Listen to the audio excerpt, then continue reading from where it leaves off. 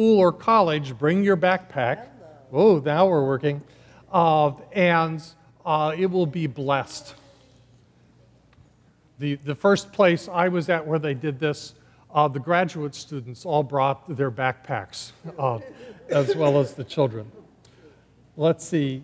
In 2 weeks, we'll have our annual church picnic at Lord's Park.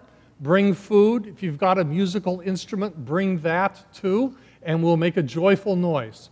You don't need to practice beforehand. So, Pam, you're waving something, so... Well. Other announcements? Yes. So for our Jesus has Left the Building project, I think we have enough projects, but now we need volunteers to sign up. So you can use that whiteboard that's in the back, or you can talk to me or Lois, let's see, or Sherry, or Rich, I think. Oh, hi. So if anyone has any questions, you can contact me or the other people that I mentioned. But now we're looking for volunteers. Thank you. Okay. And Jesus has Left the Building is about what? What are we doing in these projects? We are going to go to the different project sites. Some are here at church, some are out in the community, some are for members of our church. What kind of projects? They're physical projects, and we have some visiting projects too. So we're going to visit shut-ins again, and we're also going to do some cleaning, some yard work, some organizing like of garages. We're gonna work at some organizations and do yard work for them. So basically whatever's needed, but we're trying to go out into the community and spruce it up and live some love that way. And it's September 23rd too. Okay, so we got another month, but start thinking. Yes. Let's greet one another with the peace of Christ.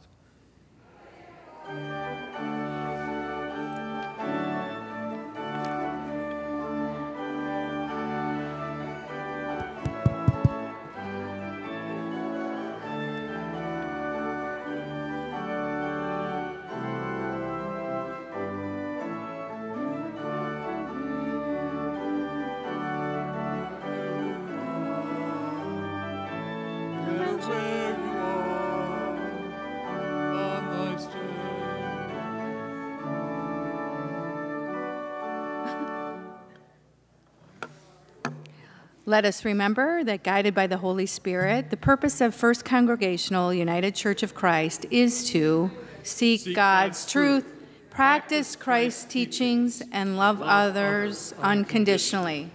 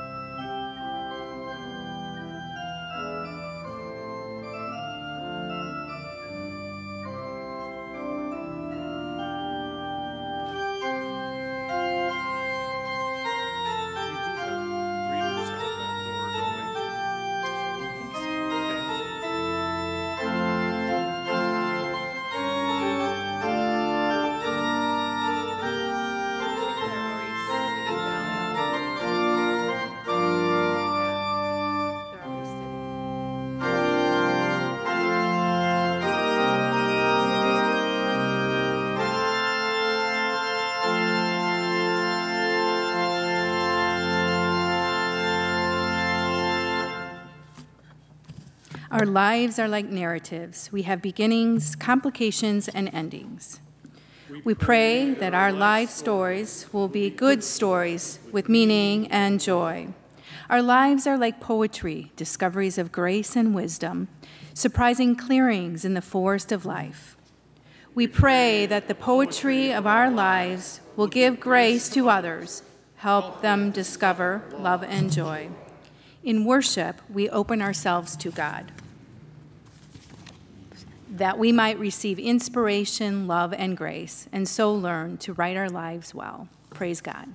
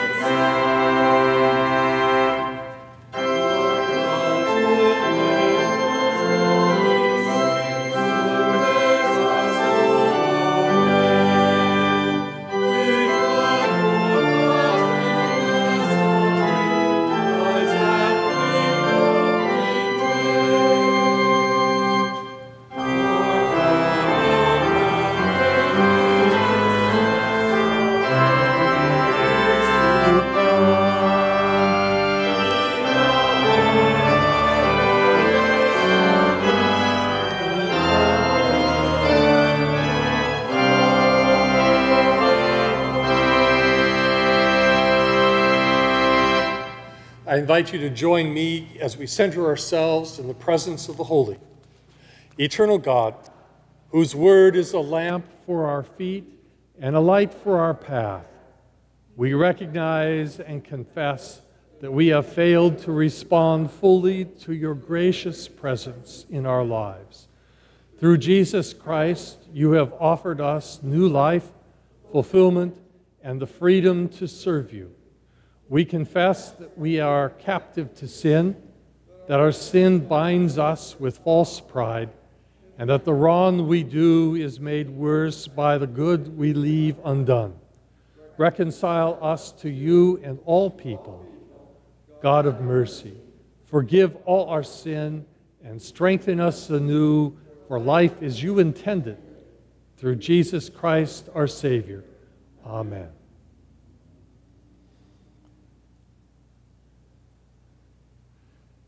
Jesus lived in love with all whom he met, letting nothing separate him from authentic relationship with others. Jesus accepted death at the hands of those whom he loved and was resurrected from the dead in witness to God's redeeming and all-powerful love. In Jesus, we know that God loves us, that we are forgiven. Let us celebrate God's love.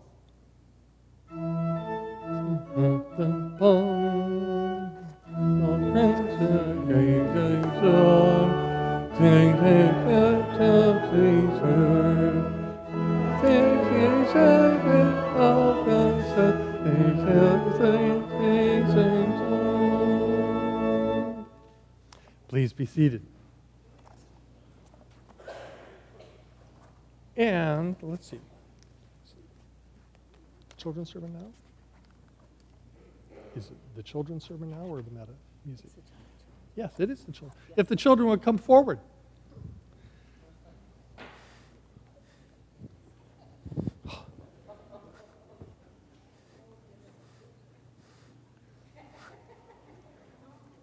You can't. Actually, this is better for you guys' age than for the really younger ones. So thank you for coming up. Your turn. So thank you for coming up. This church talks a lot about live love. What does that mean? To help other people and also to show people that somebody out there does care about them. Help other people, show others that someone does care. You know what that means? Live love? Who do you know who lives love? Carrots? Mm-hmm. That's a good answer. Who else is a good example of living love? Yeah? Jesus? Mm-hmm. When in doubt in church, the answer is always Jesus. Yes. Or it's never Ron anyway. But yes, obviously, that's a great. Any examples in your life?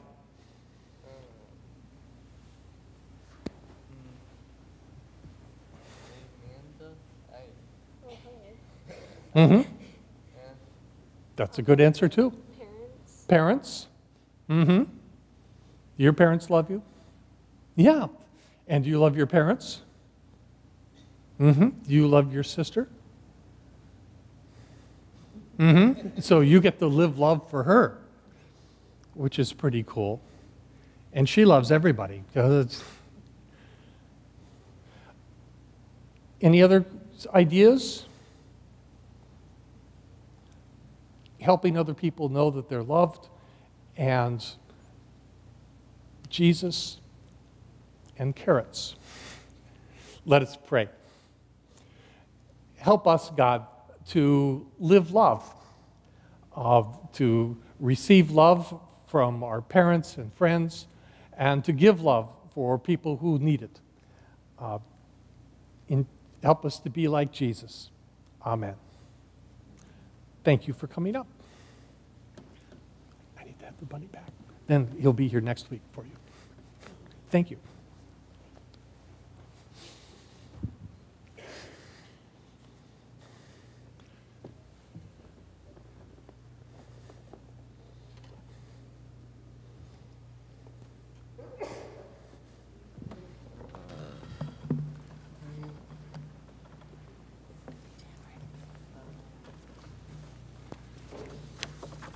Morning. Good morning. The first reading is from Romans 3, verses 21 through 26.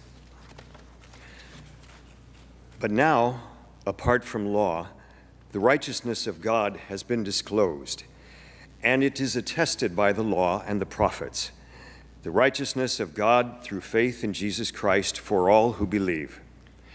For there is no distinction, since all have sinned and fall short of the glory of God.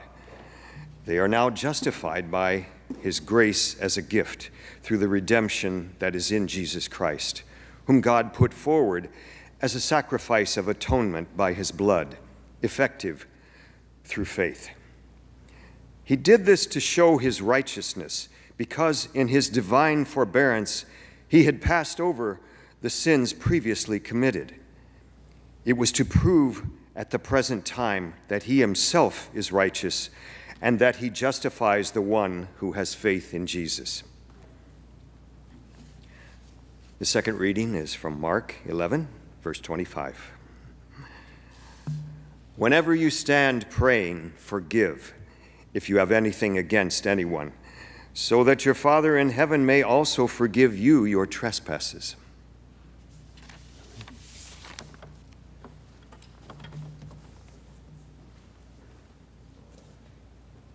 Yeah. Yes.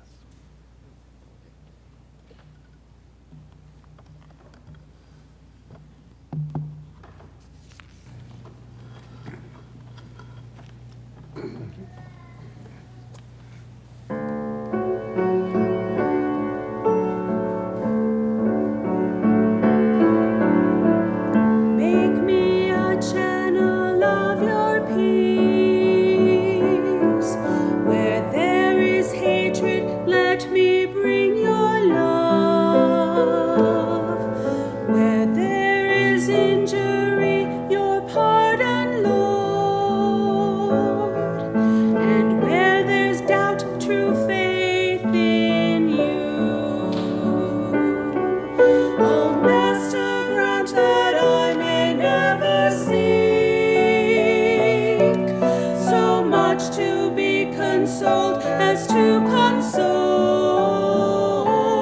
to be understood as to understand, to be loved as to love with all my soul.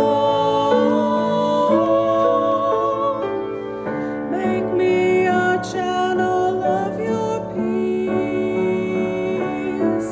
Where there's despair in life, let me bring hope.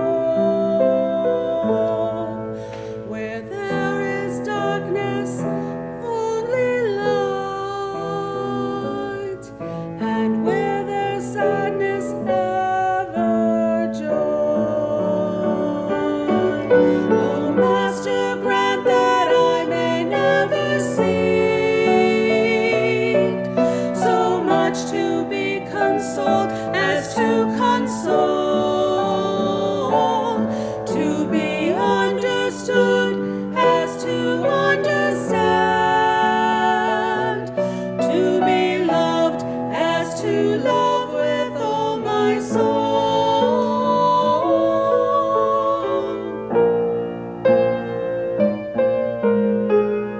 Make me a channel of your peace. It is in pardoning that we are pardoned, in giving of ourselves that we receive, and in dying that we're born to eternal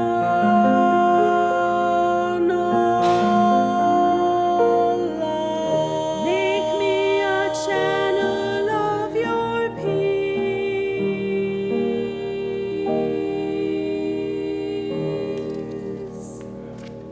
Amen.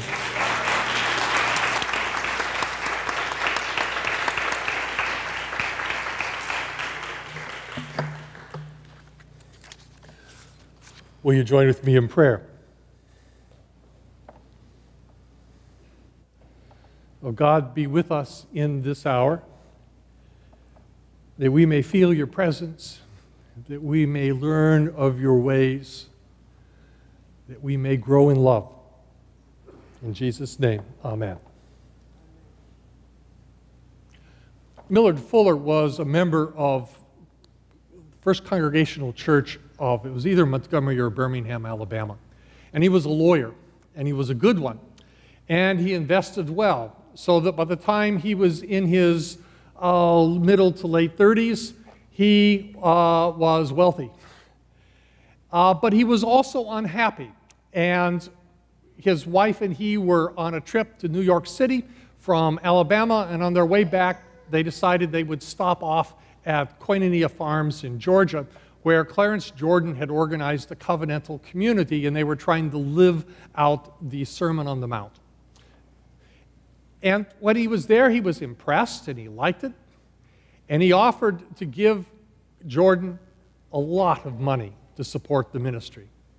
Now, Jordan, the farm needed the money. On the other hand, Jordan looked at him and realized there was temptation here staring him in the face. And he said, what am I going to do with it? Give it to someone else. That impressed Fuller a lot, and so he went home. He gave his money to the United Church Board for World Ministries, which did take it, and commissioned him as a missionary for our church, and he went to Congo, and he worked on housing. And then he came back to this country, and he founded Habitat for Humanity on the motto of no more shacks. And they've built houses for millions of people around the world. One summer, down in Alabama, there was a traveling revivalist who came through the town that they were living in, and his daughter expressed curiosity in going. And Fuller was kind of curious too, because if you're a Congregationalist, you sort of stay away from that sort of thing. But he was now secure enough in his faith that he would go and see what they were doing. And so they went, and the evangelist spoke on sin. He was against it. You're surprised. His illustrations of sin, however, were premarital sex and marijuana. And as Fuller looked around the people in the room, he realized that the days of premarital sex had been a long time ago. He and his daughter were the two youngest people there. And this was not the marijuana crowd either. So the evangelist had picked illustrations of sin that his audience was safe from. And Fuller had two questions. First, why did he do that? And secondly, the problem that when your conception of sin is so small that it doesn't include you, then God's grace doesn't include you either. And the people, no one was going to be converted at this rally. They would just feel better about themselves, about things that they were probably already pleased with. Now, an anthropologist would raise their hand and say, aha, I know the answer to the first question. You see, if you're a revivalist, you get your money from the offerings that people give. And one of the notes that revivalists learn is you don't make your audience too angry because they don't give so much. So you want to keep it on the safe side. And he wasn't trying to convert people anyway. He was trying to get them to think of building up the in-group mentality. He wanted them to cohere as a group and to feel strongly about themselves and see themselves as against the world. It's a particular kind of ritual which builds up the in-group identity as opposed to the people out there. It's a useful thing to do for groups, but it has the problem that Jesus didn't like it much, because the people who were outside the in-group were sinners. They were people who had diseases. They were people who everyone in those days thought were cursed or had demons or was something wrong with them. And so they were the outsiders. And Jesus spent his life reaching out to the outsiders and bringing them in. He was about breaking down those barriers. He was a lover, not a fighter, a healer, not someone who hurt others. And he was an includer, not an excluder. And when religion turns to fighting, turns to hurting, turns to excluding the other, then something contrary to Jesus is going on. To use Paul, now we're talking about sin. And in this day and age, we're also talking about politics. Because the winning strategy in American politics for the last 30 years or so has been to rally the troops at home and to build up your in-group identity and make sure your people get out to vote. You're not really expanding the pie, you're just making sure that your slice gets served. And that's oftentimes enough to win the election, because the Republicans and the Democrats are pretty much evenly split. And it's whoever gets their home troops out who wins the election. Now, I know that demagoguery, there we go, demagoguery is not new in American politics. Back in the 19th century, they were awful to one another. Aaron Burr shot Alexander Hamilton for reasons, because he had been slandered and libeled and they didn't like one another much anyway. People have tended to go dirty on politics when there aren't enough differences to really justify making a division. Or they go dirty when the issues are so important that you have to do anything in order to win, and the ends justify the means. Or you go dirty when you can't really talk about the real issues because there's nothing that anyone can do about them anyway. You know, in 1850, you could talk about slavery all you wanted, and we weren't going to solve that issue then. And so you found other ways to find your differences. So politicians can always find a way to go dirty. And someone commented to me that last week that in a campaign you always have to get ready for the unexpected attack that's going to come sailing in out of left field, which happens around 2 months before the election. So, you know, just don't get surprised. It happens every year. But we're at a point in American civic life when civic behavior seems especially degraded. Normally, around 22 congressional representatives or senators will choose to retire at the end of their term. They're too old, they're running for a different office, they figure they're going to lose, so they might as well retire with dignity. This year, 66 have announced that they're not running. Record numbers. Outright lies have become a daily tactic instead of something to be embarrassed about. And faced with conflicts over what is happening in America and the world, instead of seeking better news, deeper understandings, Americans' search for news descends to late-night television jokes and tweets and ideological organs that are designed to advance a particular point of view at the expense of others. Instead of searching for common ground, political excitement seems to be flowing to the extremes, with less and less ability to work together to solve problems. And we have a tendency to see one another in dualistic terms. You're either with the forces of cosmic good, like me, or you're with the forces of cosmic evil, like you. And you can do anything you want to evil people.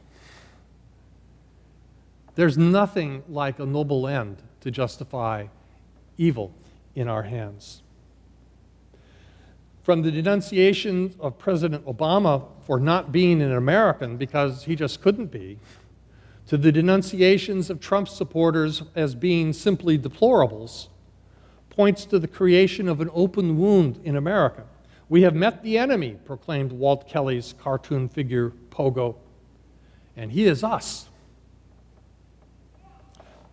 So the question that holds this together is, well, where is their forgiveness? Where is their grace in such a time as this? And to address that, we have to first think about, what does forgiveness mean? It does not mean that what we do has no consequences. When we live in alienation from God and ourselves and others, when we do things that hurt others in the earth, saying sorry isn't a get-out-of-jail-free card that allows us to avoid all reality. If you drink and drive, you can tell the police officer that, I'm sorry, but you're still going to lose your license.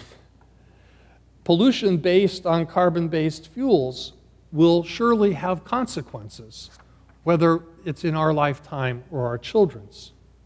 Forgiveness does not mean that we are free to keep sinning against others.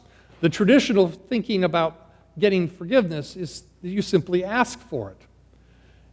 And that's been severely critiqued back in the Protestant condemnation of indulgences in the Reformation to modern-era feminists who have said, look, you get someone who's abusing their spouse, and they say, I'm sorry, and then the good Christian woman is expected to say, that's okay, I forgive you. And then he goes on and keeps abusing her because it's about power. It's about rage. It's about things we don't understand. And the church becomes complicit in the abuse that continues on. Things have to change. Grace has to include that. It is not true, as a confirmand once argued to me, that of course God forgives me. That's his job. Jesus did not die on the cross to gain a resume line. When we receive God's forgiveness, it changes us. The forgiveness that Paul talks about from Jesus' death changes those who receive it, knowing that the past is done and over with, and what counts is what comes next, how we live from now on. There was forgiveness of sins so that Greeks and Hebrews could live together in a new faith and in the love of Christ. It was that new path, that new love that mattered. We stopped giving false beliefs and actions, addictions and relationships power over our lives. When I was a student at the World Board, we got a letter once from a woman who claimed that she was demonically possessed, and could we help her?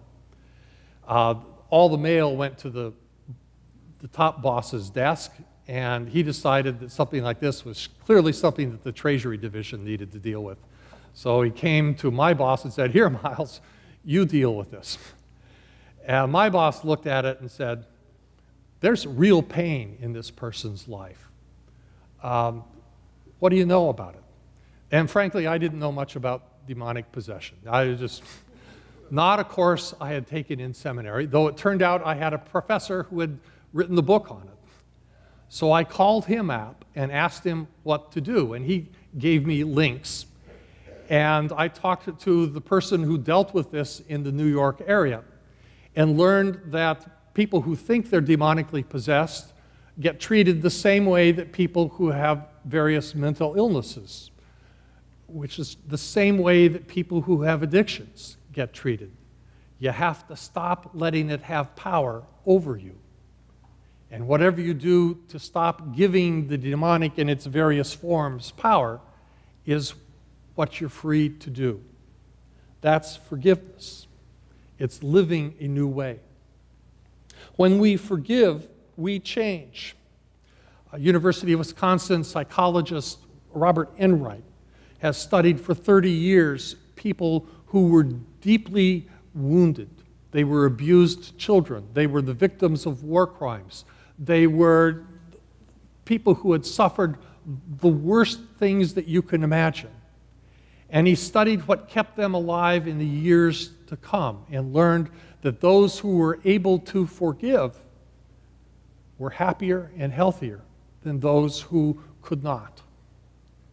There's something about being able to forgive someone that releases the power that the wound has over you. That when I say, "I forgive you," I'm not letting the injury that you've given still have power in my life. But forgiveness is not the same as silence. It is different from getting away with it. The Truth and Reconciliation Commission in South Africa was formed after their civil war, in which atrocities were committed by both sides, and it was oftentimes impossible to tell who had done the atrocity, because the apartheid government would do atrocities and try to make it look like the ANC had done it, and the ANC would do atrocities and try to make it look like the government had done it. And so they dealt with this by simply announcing that if you came to the commission and confessed your crimes, you would not be prosecuted. But you had to speak the truth. You had to tell what it was that you did. And of course, some people refused to talk. But others came forward and admitted that they were not proud of what they had done, but they had done it because of the fighting and the war and the hatred that had taken over their lives. And they asked for forgiveness, and it was given to them. Telling the abuser that they have hurt you, when you can do that safely, recovers a sense of power and control for yourself. There's an adage in the abuse healing, trauma-aware industry: forgive, but not too soon. Because you've got to do your own work at getting healed before you can forgive another, before forgiveness can simply be moving your lips. For this church to be a source of forgiveness and grace in this time is going to take some work. We will need to be open to the witnesses of others who have suffered injuries in our land, and in some cases, at our hands. We will need the courage to give voice and support to those who have been wounded, because some of them cannot speak for themselves and need allies.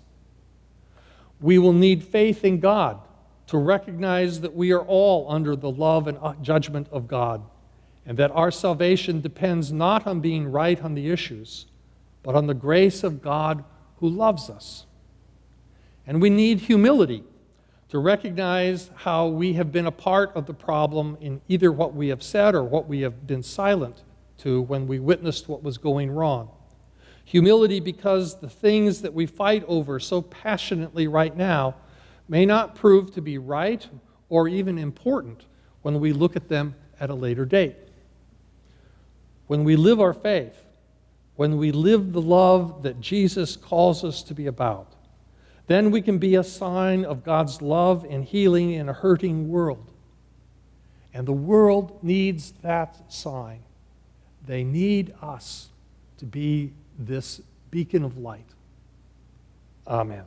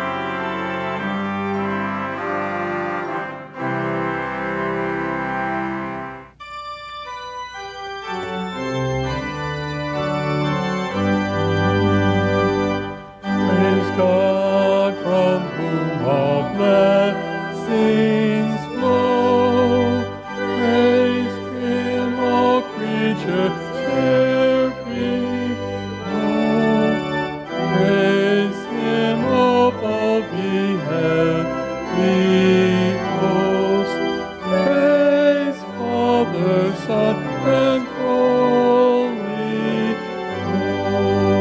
Ghost.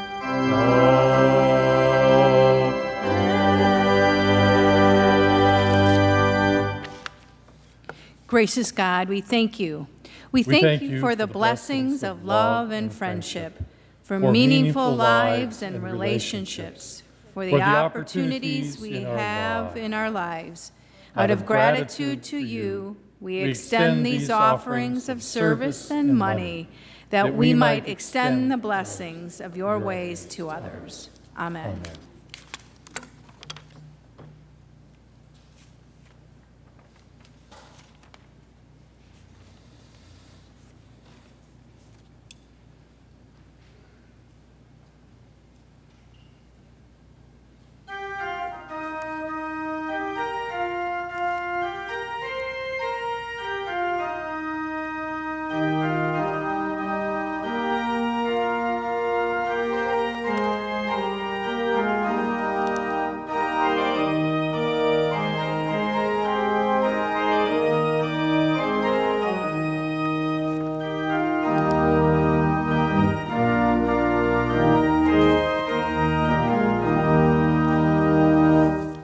Hear the good news of salvation. Jesus died to show God's love. All the sins I shed erasing come to us from Him above. Jesus Christ, how much I love you. Jesus Christ, you save from sin. How I love you. Look upon me. Through His dear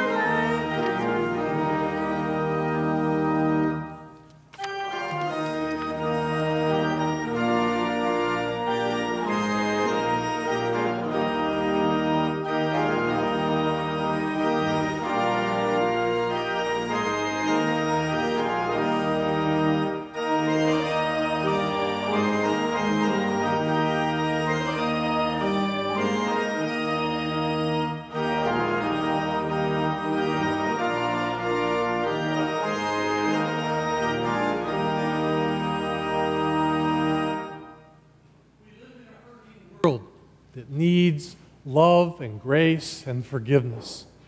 Let us go forth from this place and be bearers of that word, bearers of that love.